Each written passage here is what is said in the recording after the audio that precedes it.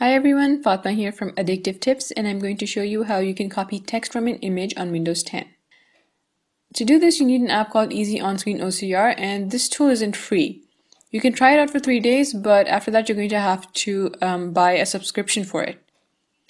Download, install, and run the app, and it's going to run in the system tray. Click its icon and select Capture from the context menu. When the cursor changes color, you can click and drag your mouse over whatever it is on your screen that you want to copy text from. So I'm going to copy text from the disk management tool.